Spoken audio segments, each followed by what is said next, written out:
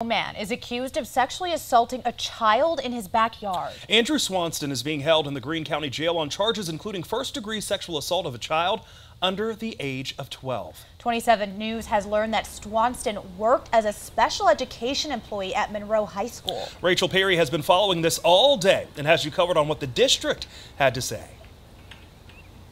That's right. Monroe police detectives claim Swanston forced the child to touch him while he sexually assaulted them. Now, we do know he worked at a local high school, but district staff say he was just a seasonal employee and say none of the accusations took place on school grounds. Court documents show the child reported sleeping in a tent in Swanston's yard when Swanston came in and laid down next to them. Investigators say the child woke up to Swanston sexually assaulting them and forcing them to inappropriately touch him.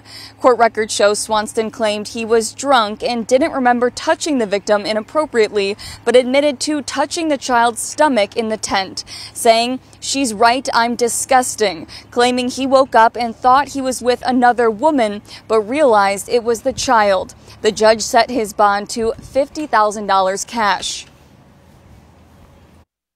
Based on counsel's arguments, the court does find that there is a reasonable basis to believe that bail is necessary here to assure Mr. Swanston's future appearances in court, as well as under the totality of the circumstances as outlined by the district attorney, given the need to protect the community and specifically to prevent the intimidation of witnesses in this case.